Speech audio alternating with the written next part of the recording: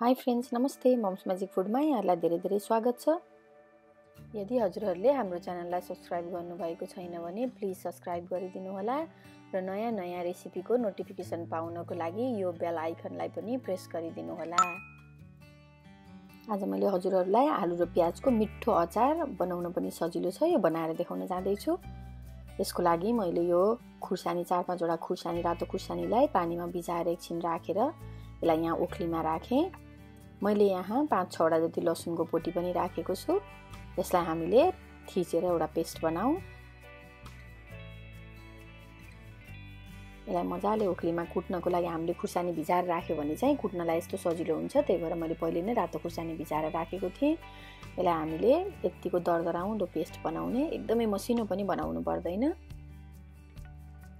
र यतिको भएपछि यो रेडी भयो। अब भने मैले यहाँ 500 ग्राम बोइल गरेर राखेको आलु लिँदैछु। मैले यो आलुलाई पहिले नै बोइल गरेर काटेर राखेको छु। यसमा मैले एउटा ठुलो प्याजलाई मसिनो बनाएर काटेर राखेँ।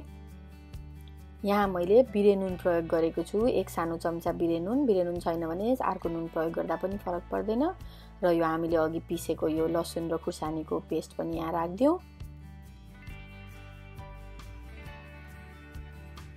र यो सबै यहाँ खनाएपछि मैले यसलाई झान्न जाँदैछु। यहाँ मैले एउटा सानो प्यानमा 1 ठुलो चम्चा तेल राखेँ।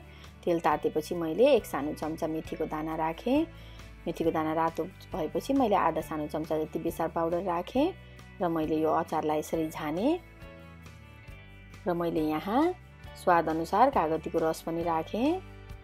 मैले लगभग एउटा कागतीको रस राखेको छु, तपाईले आफ्नो स्वाद अनुसारले युज गर्नुहोला। कागतीको रस राखिसकेपछि मैले यहाँ अलिकति हरियो धनिया पनि काटेर राखेँ र यसलाई हामीले अब मिक्स गर्ने। मैले यसमा तिलहरू केही पनि प्रयोग गरेको छैन। यसरी बनाएको अचार एकदमै मिठो हुन्छ, खानको लागि बनाउन पनि एकदमै सजिलो, धेरै केही पनि कुरा लाग्दैन। र यसलाई हामीले यसरी मिक्स गरौँ। मैले यहाँ अलिकति तिमुर पनि राखिदिएको छु। यसो गर्नाले तिमुरले यो अचारको स्वाद मिठो बनाउँछ। तपाईलाई मन पर्दैन भने नराख्नु होला।